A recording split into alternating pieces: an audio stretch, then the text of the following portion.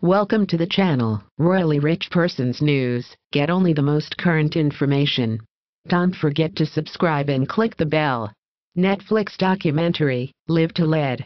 The film features footage of Mandela leaving prison in 1990, and quotes him throughout. In an interview with the Australian newspaper, Ndalika stated that she was frustrated with the Sussexes appearing to compare their own experiences in the royal family to Mandela's long walk to freedom, calling it upsetting and tedious. Ndalika also questioned whether or not Harry and Meghan had actually met Mandela, stating that she does not believe they had a proper encounter with him. This is not the first time the couple has faced backlash from the Mandela family. In August, Meghan's suggestion that her wedding to Harry prompted celebrations in South Africa led to backlash and the trending hashtag #VoteSegMeghan, which means go away or get lost in Afrikaans. It is clear that Ndalika Mandela is unhappy with the way in which her grandfather's legacy has been utilized by the Sussexes in their new documentary. It is understandable that Ndalika would want to protect and preserve the memory of her grandfather, especially given his immense impact and importance on the world stage.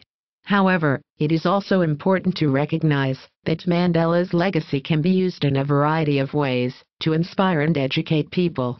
Despite this controversy, it is worth noting that the Nelson Mandela Foundation did support the Sussexes documentary, and the couple are listed as executive producers on the film. It is also worth considering that the Sussexes have faced a significant amount of criticism and negative attention in the media, particularly since their decision to step down as senior members of the royal family.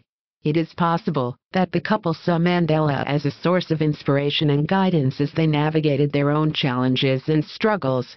In conclusion, it is important to approach this situation with sensitivity and understanding.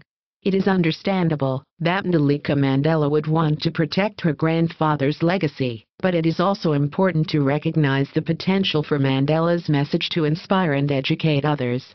It will be interesting to see how this situation develops, and if the Sussexes choose to address Ndalika's accusations.